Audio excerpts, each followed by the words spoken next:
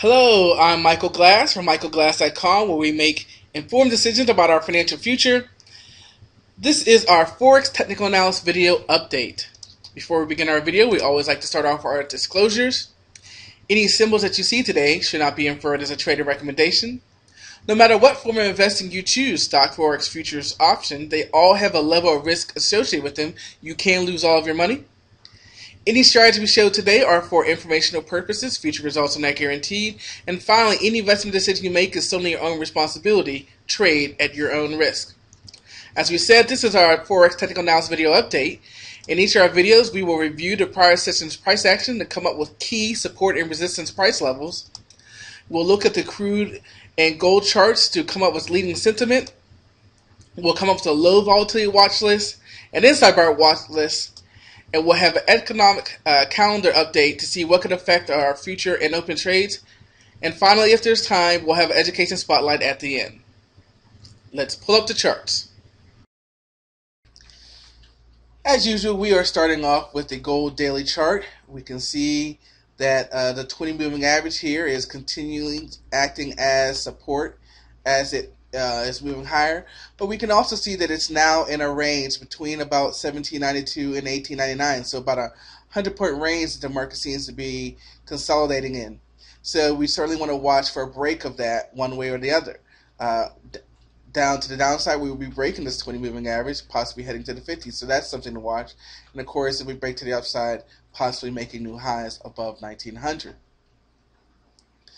Certainly gold has been on a tear. As we zoom out and take a look, we can see on a weekly, there's that 20 moving average acting as support. So we are well off that 20 moving average, well off of it. So I still say eventually the market has to pull back, but that's not going to happen until some clarity in the global economy. Right now, there's still a flight to gold. Now, when we switch over here to our 1 hour time frame, we can see that wide range of consolidation. Our market profile shows us that our point of control probably would be around 1855. You can see the accumulation here.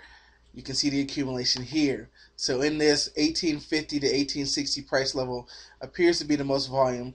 A little accumulation down here at 1830.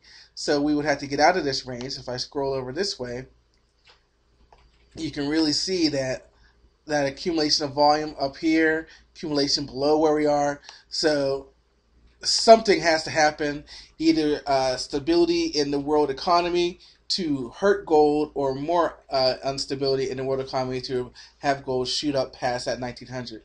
But again, we're going to be watching gold in this 100-point range. So with gold consolidating, what does that mean for our dollar currency pairs? Well, first off, we have the euro dollar daily, and for 2, 3, 4 months we were watching this 1.45 down to 1.39 price level, and we just kind of went in and out of that for a long time. And now we're starting to see we got a falling 3 pattern here, and we're starting to see an acceleration to the downside. And so we see some key things here. Let me zoom out on this. And you can see here's the weekly. We had a nice uptrend line, and we broke that. We're also breaking the 50 moving average here also. So there are some key things happening here to the downside.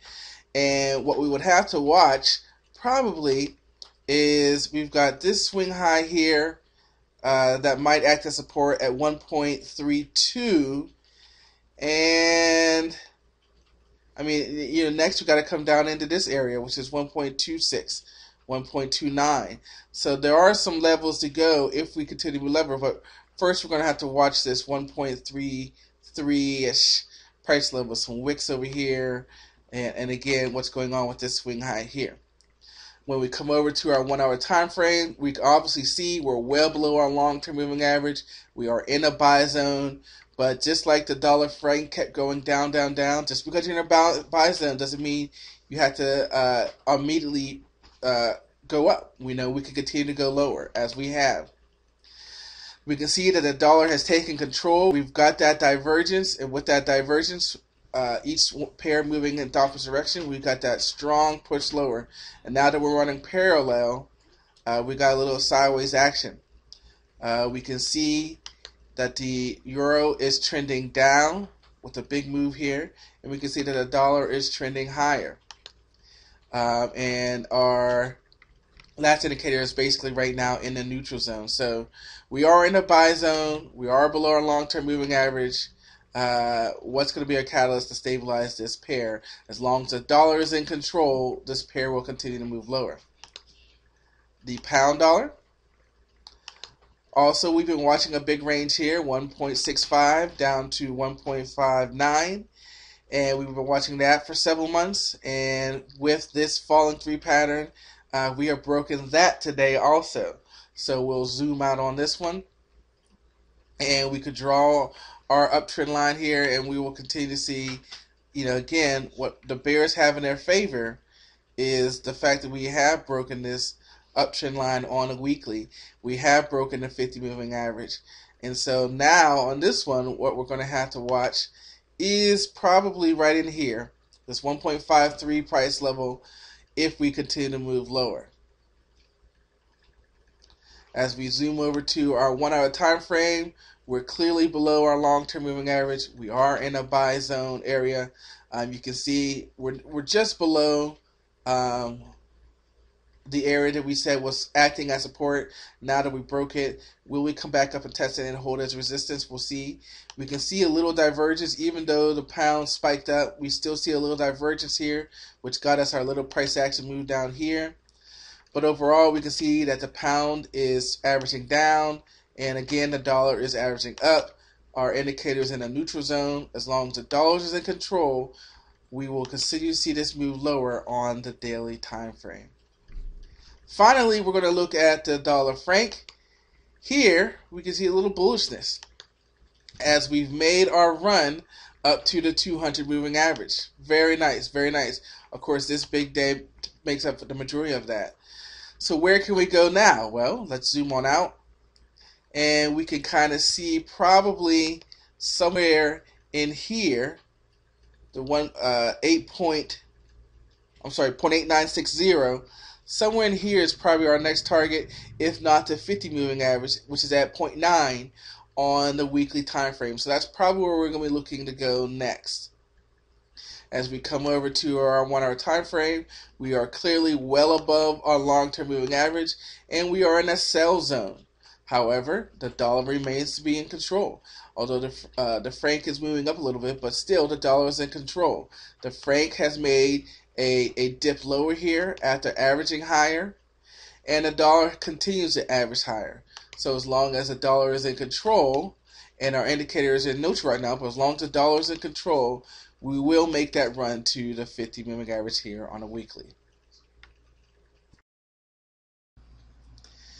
As we come to our low volatility and inside bar watch list, we're going to start off with our low volatility watch list.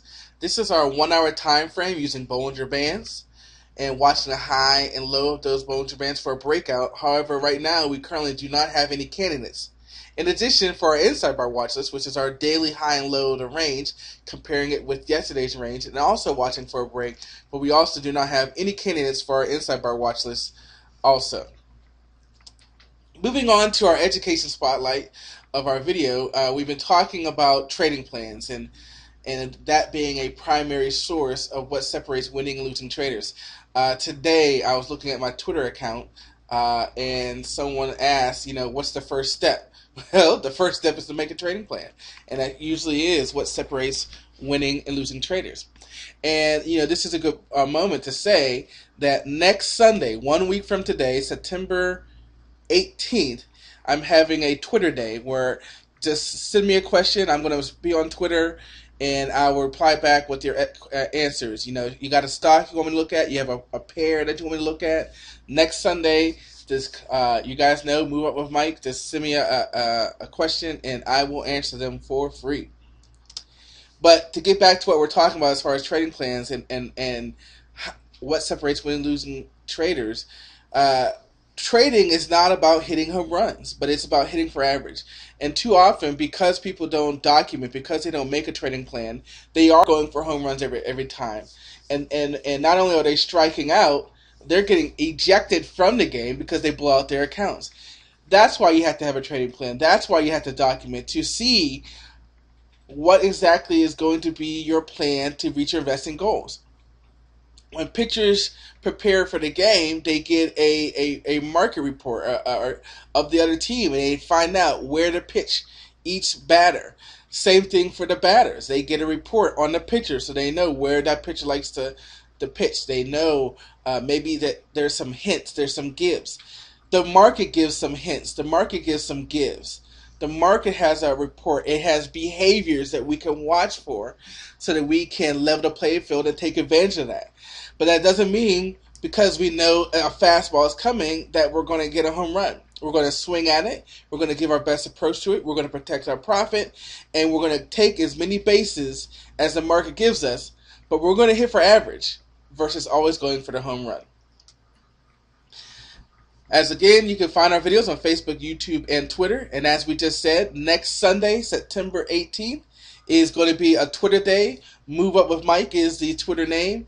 Come with your questions about your forex strategies, your forex pairs, what I think about them, not just the ones we covered in the video, but all of them. And I will do my best to answer the questions about what I see in the market. Of course, with the usual disclosure that it's for informational purposes only. You know, you can find our great 5-course video on how to develop your own high probability trading setups. That will give you a gauge into who we are as teachers, as coaches, and that's where we can work with you one-on-one to help you develop that personalized trading plan so that you're hitting for average and not trying to go for home runs all the time. Get paid to trade. There are forex rebates for your trading. It doesn't change the spreads, it doesn't change the conditions. It's just getting rebates for your trades. And finally, if you're looking for signals, we have a bunch of providers for you. You can find the one that matches your trading plan, have it traded automatically, or get the signals and trade them yourself. Because then again, it's not about the system, it's not about the signal, it's not about the room. It's about knowing the market, knowing the hints, developing a trading plan that allows you to take advantage of those hints and hitting for average instead of for home runs. Thanks, guys, and I'll see you next time.